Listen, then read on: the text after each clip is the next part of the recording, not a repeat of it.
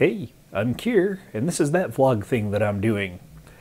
We're into the mid-season finale section of the television season. That means that right now we've got a bunch of mid-season finales coming up, and a lot of them are going to end on cliffhangers.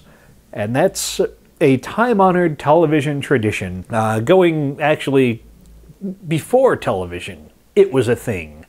With the movie serials that used to run, with radio plays that used to be on. Every now and then you'd get a really good cliffhanger. And, well, today you still get some really good cliffhangers. There are some shows that have been absolutely spectacular with them, and other shows that have left a little to be desired or not bothered at all trying to do cliffhangers. They tie up their stories nicely, and you come in fresh the next season. But the question that I want to talk a little bit about today is what makes a good cliffhanger in a show? And the simple answer is that it is the knowledge based on the show itself that you may very well be in jeopardy no matter who you are on the show. Now, that used to be a much more difficult thing to think about than it is these days, when you used to have to worry about how much trouble it was to redo titles, because if you kill off a main character, you have to take their name out of the opening credits of the show. And that used to be a bit of a chore. The credits were set at the beginning of the season, and they weren't necessarily going anywhere until the next season started up. So, a big season finale cliffhanger, yeah, maybe you'd really lose someone important in the show. But mid-season? Any random time? No, probably not. Now that you can re-render credits comparatively quickly, easily, and cheaply, that's not a sure thing anymore. Having your name in the credits does not guarantee your survival. Especially on a lot of the shows I watch. Walking Dead, Battlestar Galactica, the reboot that Sci-Fi did a while back. These darker, more gritty shows have a habit of putting named, known, loved characters in jeopardy. And every now and then, sometimes more often than you can believe, following through on eliminating them or having them come to some serious harm. And that really ups that emotional component for a cliffhanger. Because you know that maybe something really bad is going to happen. Maybe that character's not going to come back. And The Walking Dead has done this to us on numerous occasions.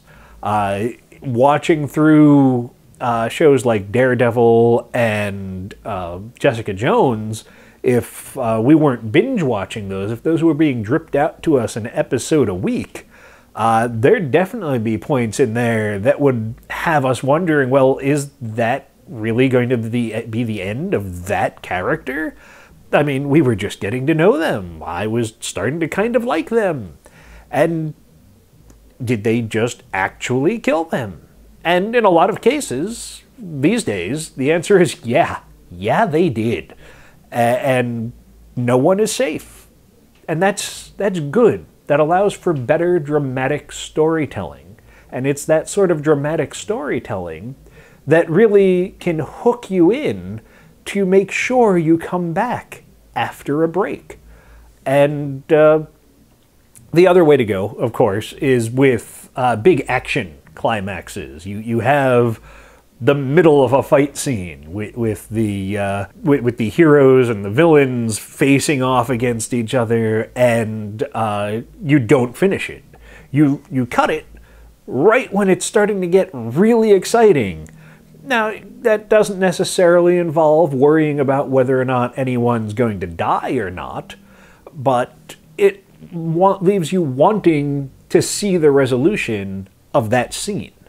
And this is something that Blood and Oil did really, really well in their first episode of the series. It's what brought me back to watch most of the second episode, because I wanted to see how the fight scene at the end of the first episode ended.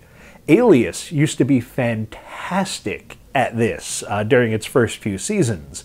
There was no way you could get to the end of an episode without being left in an adrenaline spike, wondering what was going to happen next.